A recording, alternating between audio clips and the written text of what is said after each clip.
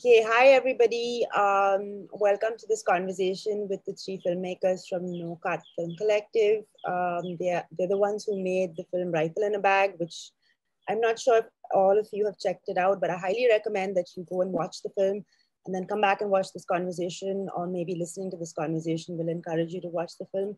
But it's an absolutely cannot miss film at the festival lineup. It's about a character called Somi and her husband Sukram, who fell in love, and they were part of the Naxalite movement, and then they surrendered themselves as part of a program where if you surrender yourself to the police, you are allowed to live in some kind of a community, but it's so much like a gated kind of closed community where you're in a limbo situation, you're not integrated into normal societal life, and you're not part of the guerrilla movement anymore.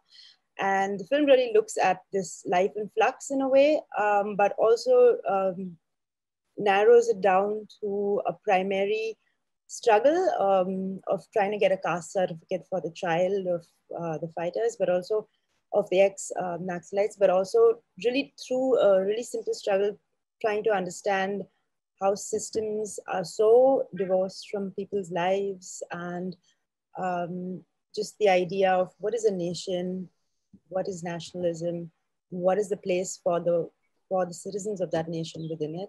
What I really felt moving about the film was the way in which it is an unusual portrait, in the sense that the character of the film and the character of the person it's trying to film really allow for space for each other to exist. And I think it's really nice that the filmmakers have managed to do this. We're going to just get into a small conversation to understand how this sort of unusual way of filmmaking happened. I understand that the three of you all are from a collective, which let me introduce them. This is Arya Rote from Pune. There's Isabella Rinaldi from Rome in Italy. And then there's Christina Hans from Romania. And the three of them sort of became friends when they were at film school together at the Doc Nomads. And I think it's I kind of think maybe we can ask them how it grew from there, and what the film collective is all about. I just want to know, did you all start making films together when you all were in college? Was it always a kind of long-term plan? How did it happen? Okay, so I can start. So, I mean, we did meet in Doc Nomads. And I don't know if you know, Doc Nomads is like a mobile film school. So we would move from one country to another for 2 years and make films together. I think I can say for all the three of us that even before Doc Nomads, we were already into films. Some already into documentaries. Some of us were more into fiction or this sort of things. But then all the three of us already knew that we wanted to pursue documentary filmmaking, creative documentary filmmaking, and therefore we applied, and we were lucky enough to be in the same edition and meet, because Doc Nomads has one edition per year, and the classes are like around 20, 25 people. So we were quite lucky to manage to be in the same year. And we bonded as friends, but also as filmmakers. Like, we realized that we had very similar cinematic sensibility, and we started collaborating on our students' film while in the program. And we were quite determined already since the beginning that we would continue working together. And that's kind of what we did. We give ourselves a name, which is No Cut Collective. And the first thing was that Christina and I, once we were finished with the master in 2016, we went to India and started researching for the film. So why did you guys think of making your film in India, as opposed to any of the other countries that you all are from? Well, I think it was also a matter of realizing that, okay, first of all, both of us were really triggered by India from Arya's stories. Mm-hmm. And then more practical, because it was much more complicated for Arya to come in our countries. Mm-hmm. Concerning all the visa issues. And so we wanted firstly to work together. We decided for it to be India based on these reasons. And so, yeah, after 3 months of research in India, we realized that, yeah, there was, of course, after meeting Somi, we decided on making this film, and we were very determined to continue it no matter what. But we also had a chance in these 3 months to understand India a bit.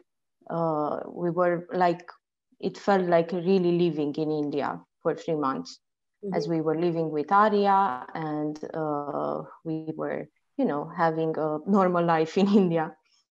So yeah, it allowed us to understand that we could manage to make this film, because India is quite friendly, despite Yeah. yeah, believing that it It's would be also chaotic so, and hard to manage. yeah, yeah, but India is also so massive and so complicated, and you know, it's not really one thing in a way, right? So I'm Yeah. curious to know, you had this friendship, you had this sort of common aesthetic and vision, and you know, came from the same place in your intention of filmmaking, and you thought, hey, we want to make a film together, so you all come to India to do that. But did you already have a sense like, oh, this is where we're going to look for to make this film, or were you just waiting for it to find you with the faith that it will? Um, you know, what happened when was it just like a holiday, or were you thinking of different ideas that you're interested in, and trying to sort of sniff out a film when you met Somi? So Mm-hmm. really, it was not just a holiday. I think we had very much decided when we were studying together that we would want to pursue this. So when Isa and Christina came over, and then we started looking for it, we were researching anything that was around us that was kind of in a way linguistic wise accessible to me, language wise accessible for me. So we were mainly traveling in Maharashtra, and we were really going to different places that are absolutely not touristic, I would say. And we basically decided to meet my uncle, who lives in Gadchiroli, who is also the doctor in the film. So we thought that we would meet him and then see what work he has been doing there. So that was our main intention when we went there. And while exploring that region and that small village, we stumbled upon this settlement of surrendered Naxalites. And then we met Somi. And then, like Isa Christina said, it was like we have to do this kind of a moment for us. Yeah, yeah. So tell me about Somi. You know, I'm sure there is something, of course, very special about her. There's something very powerful and very moving about just the person that she is. And I'm sure that's something you'll have encountered when you'll met her. And perhaps that's why you'll had this determination to make a film. But how was it with her? Was she, was she from the beginning quite comfortable with the idea of having a film?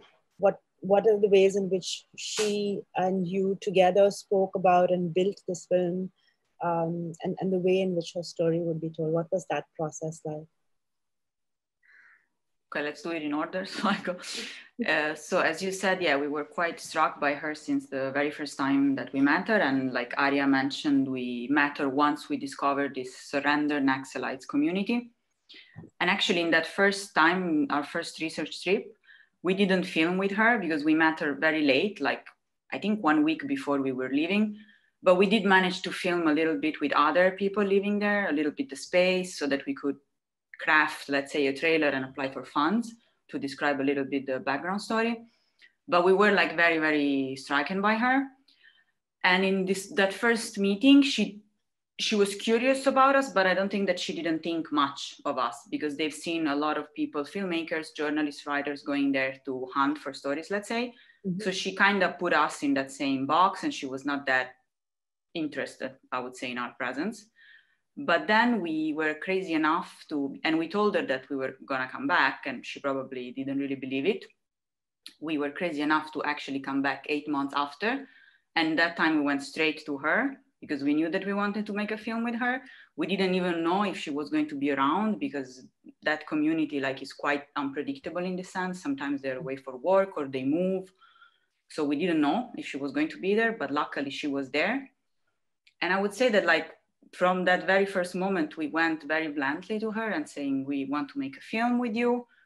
We don't know also how it might turn out because we don't know you and you don't know us.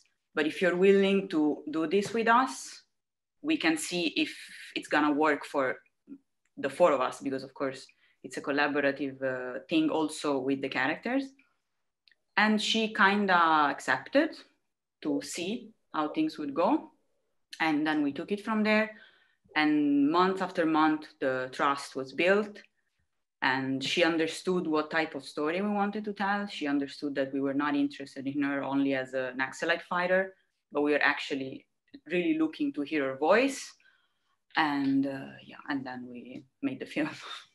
Okay, wonderful. I just want to speak about two things that you mentioned. First being the idea of collaborative, not just between the three of you, but also the four of you.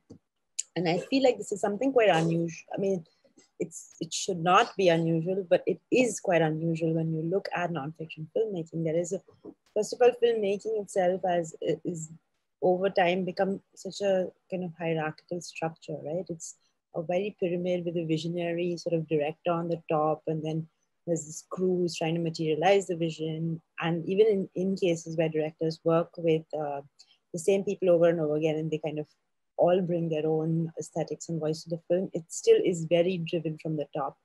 And I found it, I mean, there are for example, I don't know if you are aware of the Turup collective here also in India, who does this very interesting collaborative form of nonfiction filmmaking. And I find that there is a very strong essence of that politics of organizing which seeps into the film also, you know. And I was wondering, is this exploring the structure of filmmaking something that is common from the tradition of film schools that you come from? Because it certainly is not, I would say, in Indian filmmaking contexts. Is it common for you to have other contemporary filmmakers who also work in this collective fashion? That's one thing I was wondering about. And the other thing I was wondering is that it's not anarchy, right? There is a structure, even though it's not, the collective also has a structure, but I would assume that one makes that structure up as you go. It's not a handed out structure. So how does one think about those structures in a way that every person in the collective is moving towards making a film that comes from a common place and yet has space? Because at the end of the day, we are also artists, you know, we are also makers. So how to have space for one's voice and also other voices, right?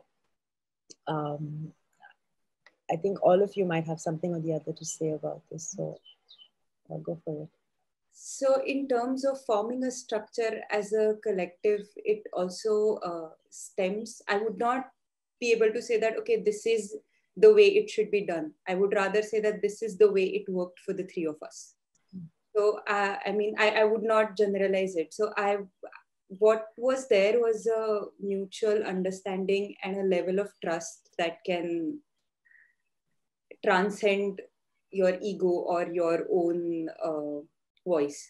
So I think that really makes a difference, that we did have our own assigned roles while we were making the film, but all of us, including Somi, had a equal say, or we were able to hear each other out while we were making the film. And that in a way probably gave rise to A Rifle and a Bag, this collaborative manner of doing it. Yeah, I mean, coming for sure what you said about the how things work usually in the pyramid of the hierarchy in filmmaking put us off from the beginning. And we were, as we were also working together before, we always, I think each of us realized that the input of also editors and directors of photography and others that are involved is so overlooked and so important, and that it's very much collaborative work that then of course falls under the director.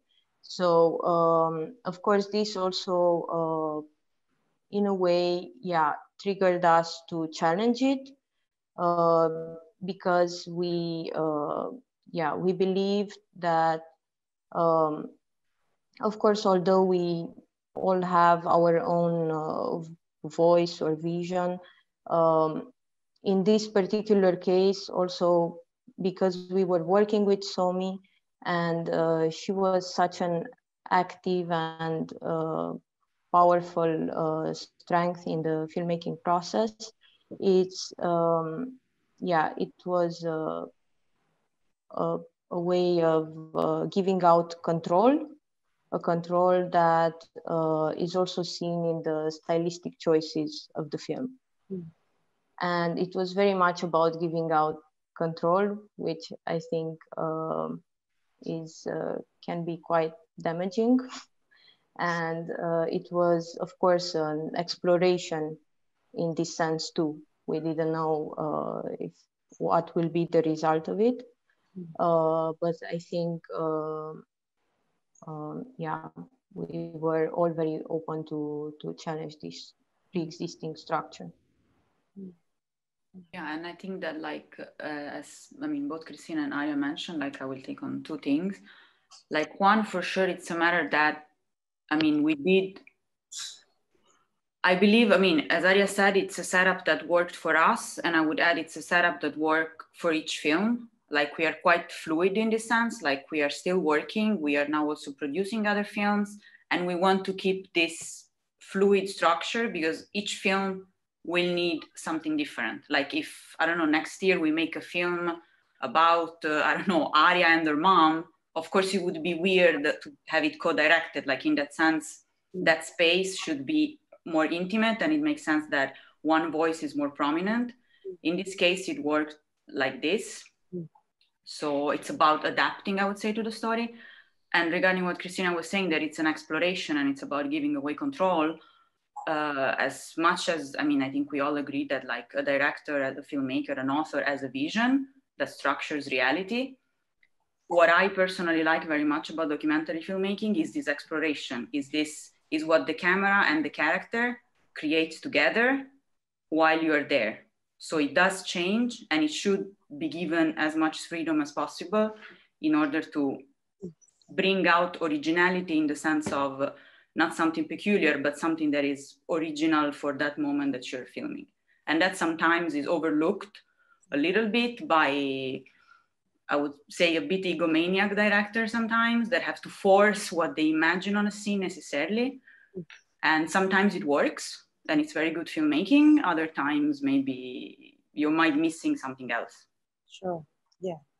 I was actually telling Arya the first time I watched the film, for me, it felt so much like the camera was just a very patient listener who didn't really have an agenda, who was just there, you know, sitting by the fire, sitting in the house, just there to witness. And therefore, there was just so much more space to slowly understand and slowly seep in.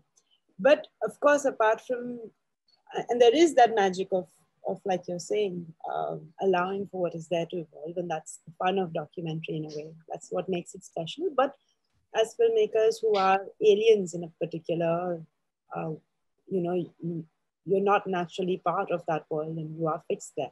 And although you do spend long periods of time and people get used to your presence, the presence is still an artificial, you know, insertion, which is not always a bad thing. But and also as filmmakers, one tries to sort of, even if it's gentle and not coming from a place of ego, but to nudge your story and to mold it in certain ways to really bring out the way that the things that you feel you want it to say or that has the potential to say. So I want to talk about one scene with this in mind, which is the scene of Somi and her son by the water.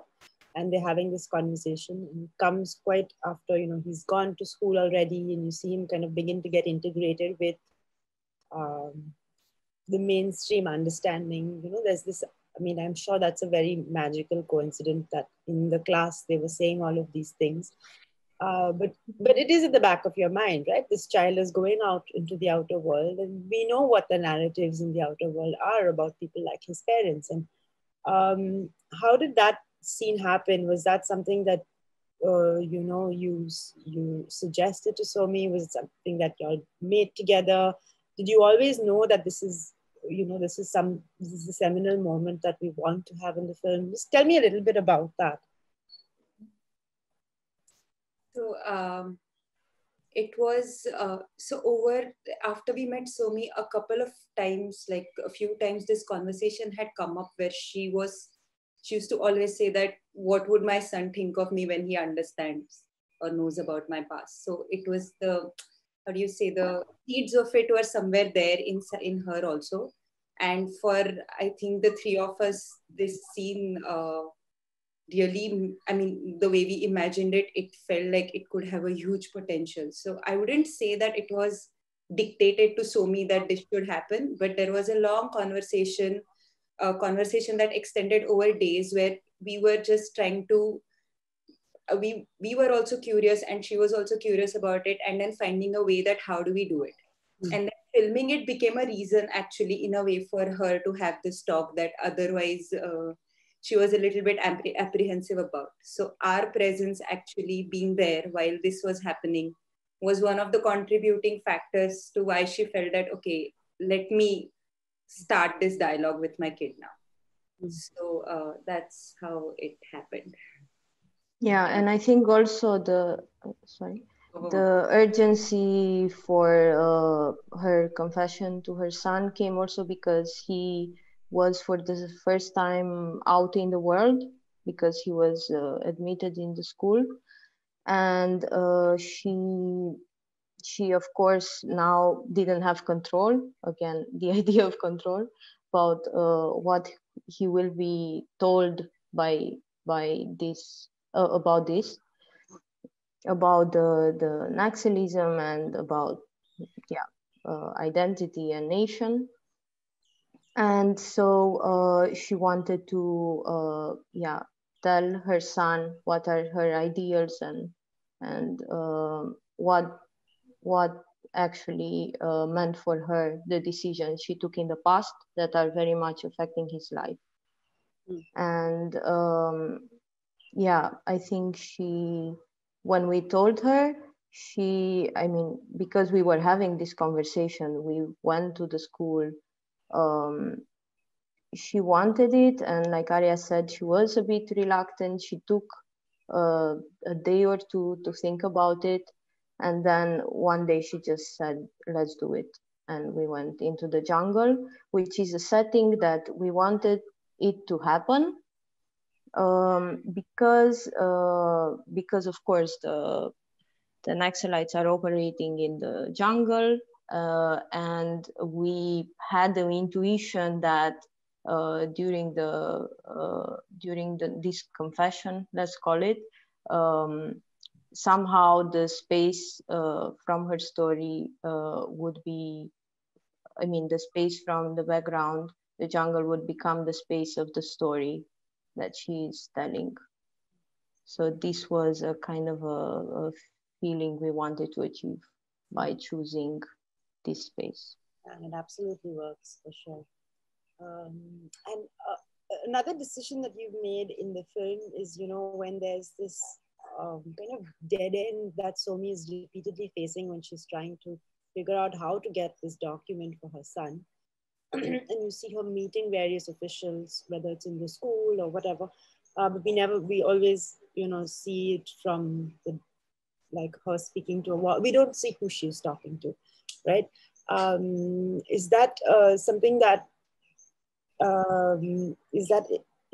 was that something that you shot in that fashion as well? Or was it something that retrospectively you began to feel like, okay, that's the way, style that we will create in the film, where we don't see the faces of any of the officials that she's meeting for all of these reasons?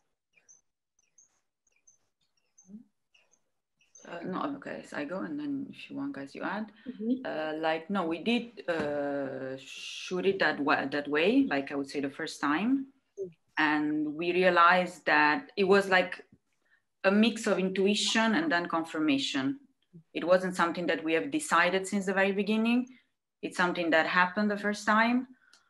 And we also had like the first time some shot of this official, but we had one long shot of them, like the first one that you see in the film. And it worked so nicely, first of all, to be really with them. And also it meant something that the government would be like a faceless institution. On one side, to give it this like foggy shape in a way, because they don't know who can help them from the government. Like they see them as a faceless entity.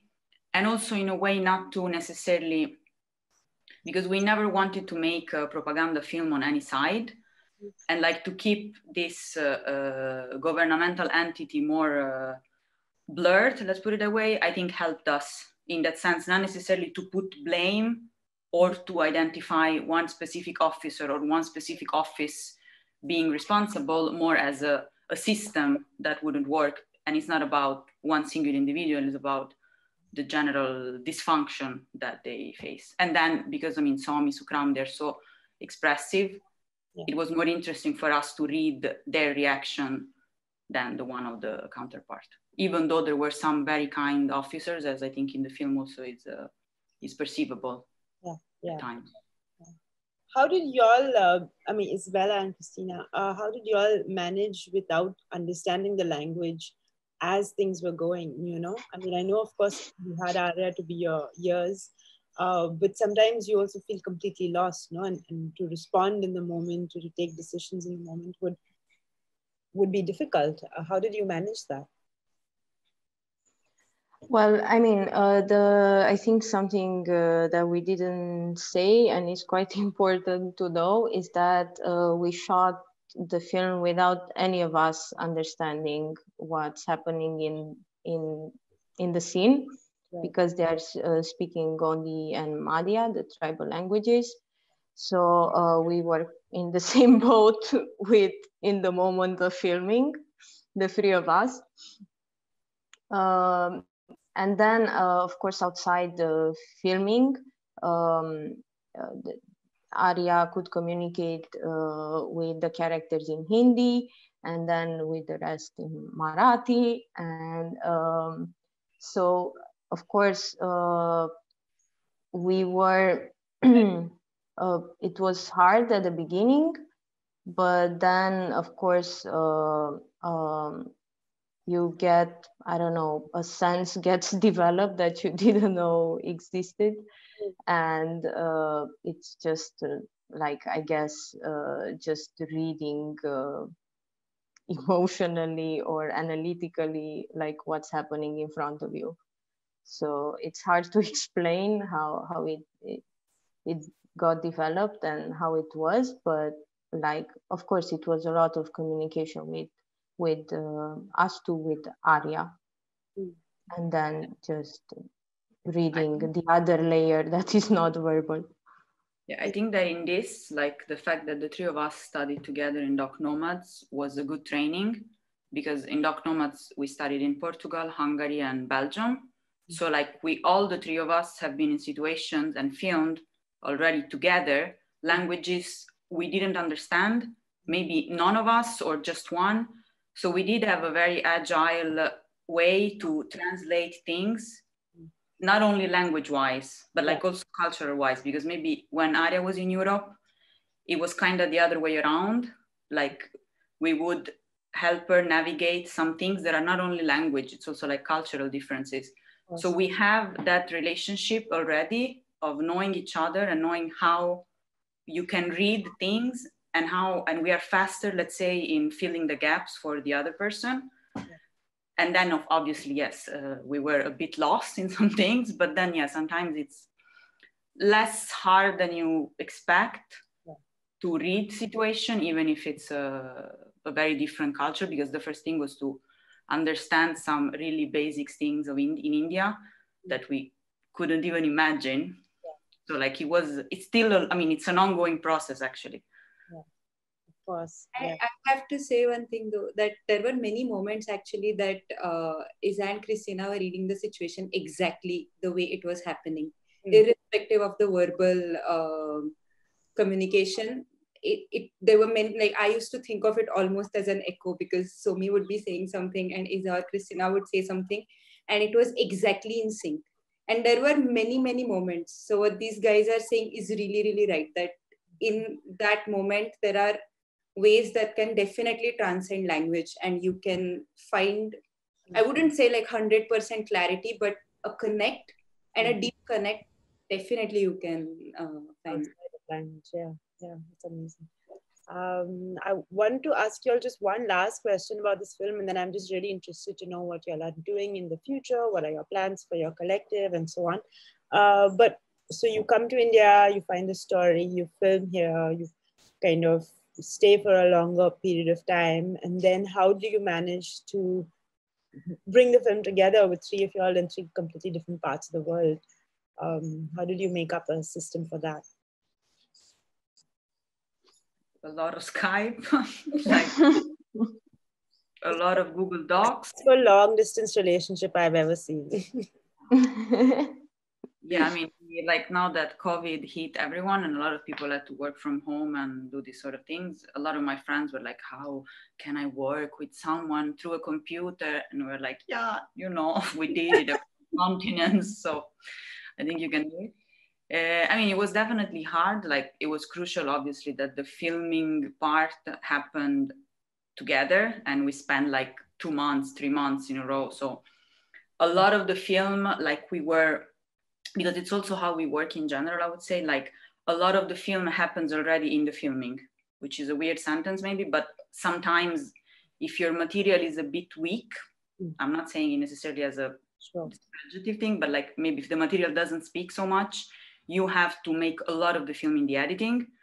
In our case, we did already a lot of film really in the filming. So the editing part was, I'm not saying easy because it wasn't, but it was quite much driven by the footage itself, also by the style of footage we have. It didn't leave so much space for a very crafted editing anyway. And yeah, a lot of Skype, a lot of talk. So one of you was sort of handling the timeline and the edit, and the others were kind of screen share, viewing. Yeah. We worked with screen share, with showing versions to each other, and sometimes we tried out different things on a sequence. So yeah, but it was like Isa was saying, like the material really in a way had one direction that we established it from the shooting phase. Right. Yeah. So it's amazing how you feel like you transcend language, then you transcend physical meeting. Now what next? So, but what is next? What are the three of you dreaming up a new film again together? Are you thinking of making your own individual works? You mentioned you're interested in producing now. Tell us what you're up to and what your plans are for what's to come. Yeah, I mean, considering the current situation, I think it would be quite difficult to make something like we did with a rifle and a bag right now. Yeah. But even before the pandemic hit us, we wanted to collaborate also with other filmmakers in different roles, let's say.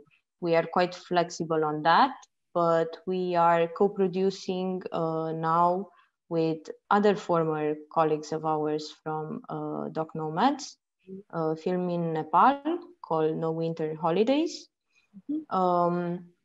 So we are the co-producers of the film. And we, of course, in this, it means also creative work. It means also help in raising funding, because we gained a lot of experience with a rifle and a bag, especially in Asia, funds that are eligible for Asian projects. And we work with filmmakers that, for now at least, that we've worked with before, but we are also open to new collaborations. So yeah, we are now focusing on co-producing. Okay, sounds very exciting. Is there anything else you wish to say about your collective, about filmmaking, about Rifle in a Bag, before we wind up this conversation? Just one thing, we are co-producing 2 projects actually. One is in India and one is in Nepal, like Christina was saying. So the one is in India is also from with a former Doc Nomads guy. And so that's just that addition. Okay. So we hope, let's say that we hope we could, because like, I mean, we were, of course we will make other films, like the thing is that we would want to have the space and the relaxation to go research, which at the moment is something, it's a bit, it's a no-no. That's one thing that's impossible to do online, no? Yeah, no, I could, that is the only thing we can do like that. And yeah, and also this year was like quite intensively spent still on Rifle and a Bag to bring it as much around as we could, even if, yeah, it wasn't the best year to premiere a film, but still, we can't complain because we, like some of the, including yours, like some of our most dreamed festival took the film, so we are happy nonetheless. Yeah, except in another world, you would have been in the mountains. Yeah, and it was kind of we were dreaming of the moment of going back to India and having a screening in which Somi and Sukram and the doctor and everyone who could be joining us. We were hoping to meet them again with this occasion, with the premiere in India. So yeah, it's a bit sad that it couldn't happen, but we hope that maybe we can organize another one later on. We're ready for next. But has Somi watched the film? How did she feel about it? Yeah. Was the first one to watch it. Yeah, before anybody actually. Somi was the first one to watch it and she really liked it. She also, I mean, one of the biggest things for her was that it's first a portrait of her as a mother and then as a surrendered Naxalite, which is how she feels, which is how she prefers being portrayed also. So she felt it was quite true to that intention. So yeah, Sukhram also liked it. They both watched it together. Yeah, and also like I think one crucial thing that Somi said when she watched it, it was that she's happy that the film is how it is and that she took part of it because she hopes that other people will watch it not to know her story, like not to know necessarily about Somi, but to understand that there are many others in her situation and that this film might help people to look at them differently, or at least even just to know that they exist. Yeah. Because I would say that for the most people that have watched the film that are not from India or that are not familiar with the Naxalite issue, it was really like from another planet. Like, I don't think that they ever heard of it. Like us when we met her. So yeah, I think a lot of Indians also might not know of this thing that exists in this way, for sure. It is quite unusual, and it is also doesn't really fit into the way in which this movement is usually framed when you look at it, you know, in the ways in which it's talked about in journalism or films or whatever. So anyway, thank you so much, all three of you, for joining us today and for making this beautiful film. And we wish you all the best. And we really hope to see more wonderful work coming from your collective. Okay, thank you. Thank you. Thank you so much. Selecting the film this year for the edition of the Inshallah. It really means a lot to us. Thank you.